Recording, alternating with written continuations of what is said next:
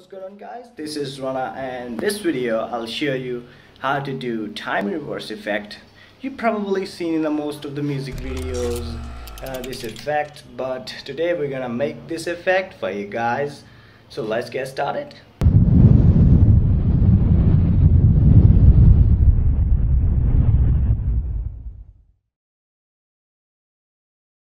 Alright guys, now we are inside of After Effects. Before I get started, I want you to have a look this time reverse effect. Alright guys, let's get started.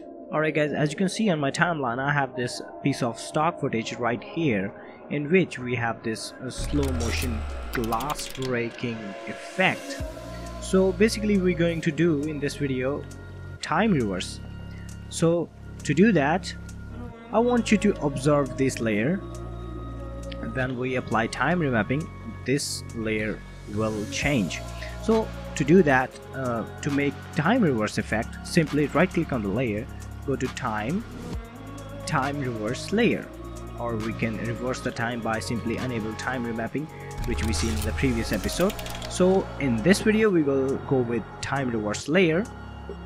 So as we apply the time reverse layer, this layer slightly changes, as you can see it at the very bottom of the layer. Alright guys, this is called time reverse effect. Very easy to do. You can make this effect, just simply go to time, or by simply Ctrl Alt R. That's it, there you go. Okay, that's the end of this video guys. I hope you really enjoyed today's video. If you really enjoyed it, please don't forget to hit the like button and don't forget to subscribe to my channel for more videos like this one.